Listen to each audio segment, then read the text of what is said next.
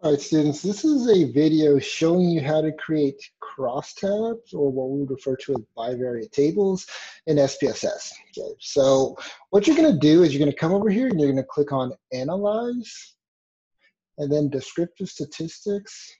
Then you're going to come over here and then click on Crosstabs. Okay. I want to display variable names. So let's just say I want to look at the relationship. Does your education level, as the education level, your degree as the independent variable, does that influence your feelings about the Bible, whether or not you think it's the Word of God, the inspired Word of God, or if you just think it's completely fake, whether you think it's a complete book of fables, okay?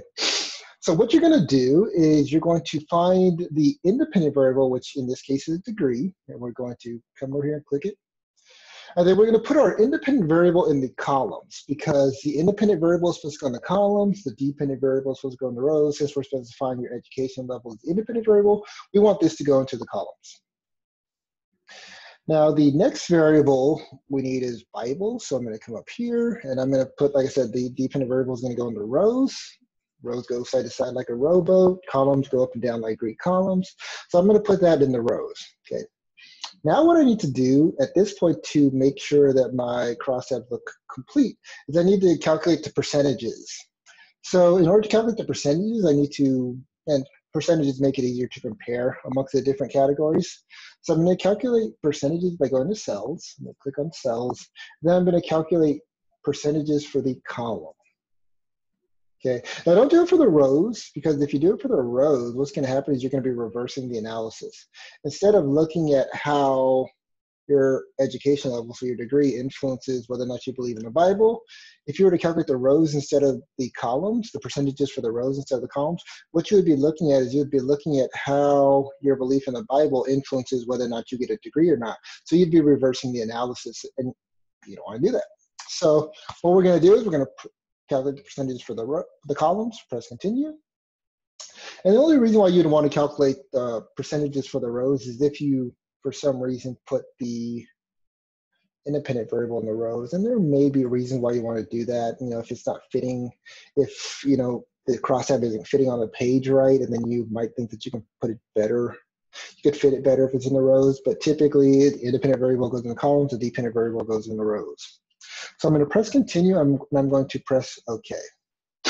Okay, so now that I have this, I have my crosstab. So looking at this crosstab, we're going to look at whether or not your education level influences your belief in the Bible. Okay, so as you can see, people with less than high school education, about 53.8% of them believe that the Bible is the inspired word of God. When you look at somebody who has like a bachelor's or a graduate degree, graduate being like PhD, a master's, Juris Doctorate, MBA, things like that, they're much less likely to think that the Bible is the inspired word of God. Okay? Now, of course, if you contrast that, if you look at the percentage of people who think that the Bible is a book of fables, if you have a graduate degree or a bachelor's degree, you're much more likely to think that it's a book of fables than somebody who has less than high school level of education. So as you can see, there's clearly a relationship here between these two variables. Now in this chapter, we also learned about something we refer to as elaboration. That is using control variables to further explore the relationship between two variables in a crosstab. Okay. So how do you introduce a control variable, and how do you do this elaboration? So what are you going to do is you're going to go back to where we were at. You're going to click on Analyze. You're going to click on Analyze. And you click on Descriptive Statistics, and you're going to go back to that crosstab section. And you may have noticed that there's a layer here. So what you can do is you can put in a layer. You can do any layer that you want to, like, well, we already used degree. Maybe we'll use social class. Here, I'm just going to use sex to compare male versus female and see whether or not your sex influences this relationship. So I'm going to click this in, and I'm going to press OK. Okay, now as we see, we have the total here. So this is what we just looked at, the total, which is combines the males and females together. The same percentages as what you would see up here. Now this one separates the males from the females. So does your sex, does that influence the relationship at all? And looking at this relationship for males, as your education level goes up, your belief in the Bible as the actual word of God decreases.